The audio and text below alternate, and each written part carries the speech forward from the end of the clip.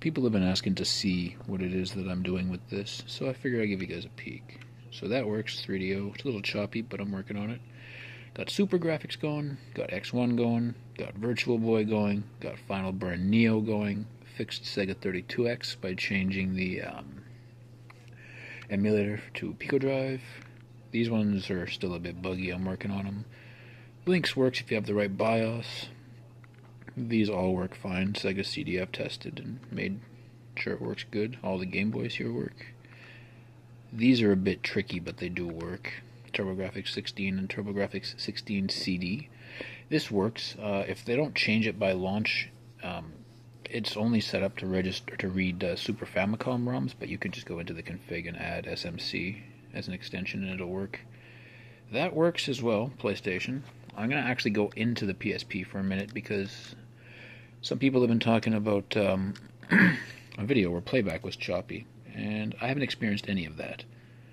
Also, ignore that bus error you saw. That's because I was messing around with the file system. I did that myself.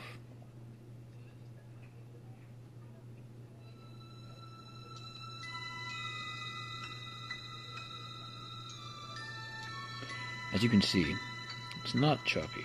I didn't experience any of this lag that was apparent in one of the videos.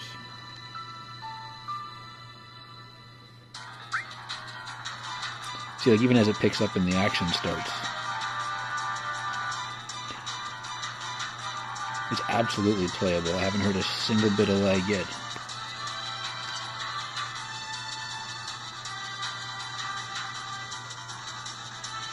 So yeah, that's PSP. PSP's pretty good.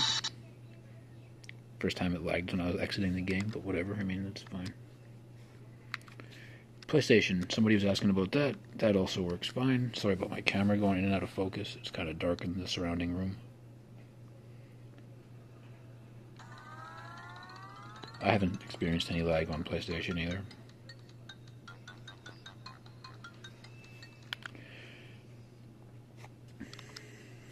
Uh, 3DO does lag a little, but I'm working on that.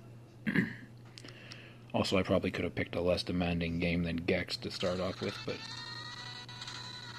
So you can hear it's a bit slow there. But I haven't done any of the configs yet for RetroArch. I haven't gone in and adjusted any of the settings, done any tweaks.